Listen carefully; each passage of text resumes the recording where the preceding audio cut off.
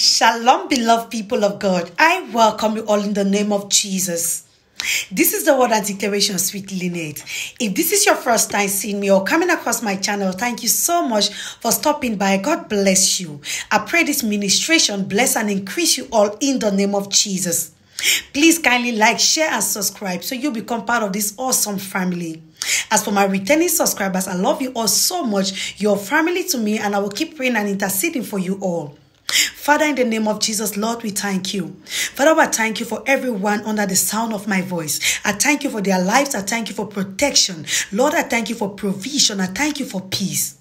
Lord, we have come into your presence once more to receive from you. Lord, I pray for everyone that is believing you for a breakthrough. I pray for everyone that is believing you for direction. I pray for everyone that is believing you for guidance. Lord, may you see them through in the name of Jesus. Lord, I pray that you will guide and protect their going out and their coming in Jesus' mighty name we pray.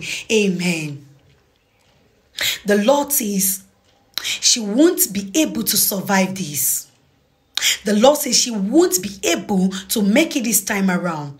Now, I'm talking about your enemy. They have been attacking your life for so long. They have been attacking a lot of people in your family. And this time around, they are concentrating on you. Last night, they tried to attack you. But the Lord says enough is enough. They came last night and God fought that battle for you. Right now, they are in so much pain. Right now, the fire of the Lord is upon them, and they will not be able to survive this. The reason why they are trying to attack you is because they have seen that you know God. They have seen that you've seen the light that is upon God, and you've decided to follow God. And they regret coming to you.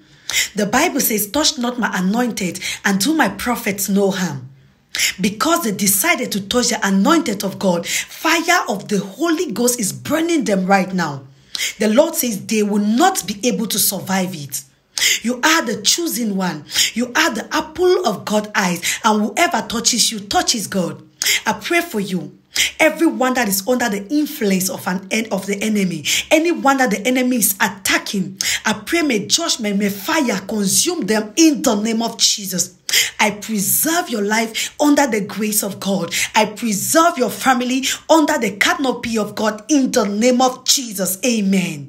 Thank you all so much for being a part of this session.